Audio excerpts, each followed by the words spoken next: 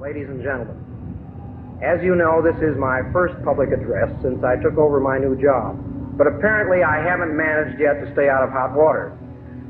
I seem to have detected a very nervous apprehension about what I might say or do.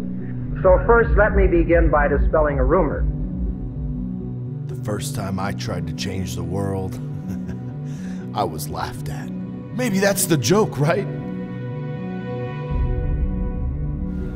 I'm a funny guy.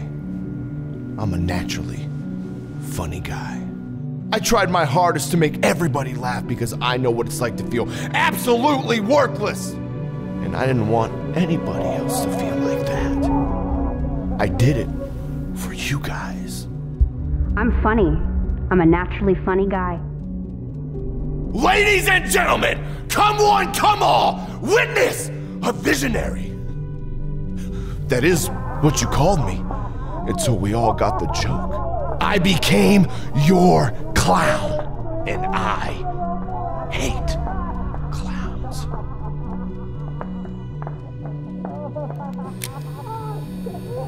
Now, for my final act, I'll make it all disappear. Don't ask me how it's done. Don't you dare! Shh. It's a secret. It's all part of the show. I am the show. And if I give up all my secrets, you won't care enough to see what happens at the end. You might think that you know, but there's another side to the dice. I'm funny. I'm funny. I'm funny.